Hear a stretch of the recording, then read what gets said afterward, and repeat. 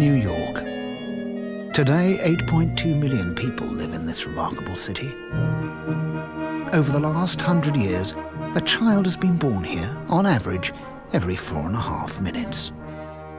What sort of a place have they arrived in? Yes. First light, New York City.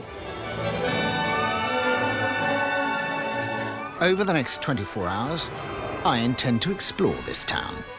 I want to meet its people, experience some of its astonishing culture and diversity, and try to understand what really makes New York, New York.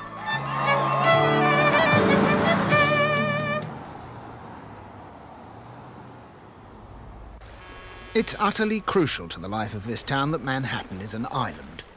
It's suspended between the Atlantic and the American continent. It's estimated that 50% of everything that ever entered the United States of America has come through this gateway, through this port. That includes goods, but it also includes people. And this is the view, which, except of course for the modern skyscrapers, once greeted the greatest migration in human history.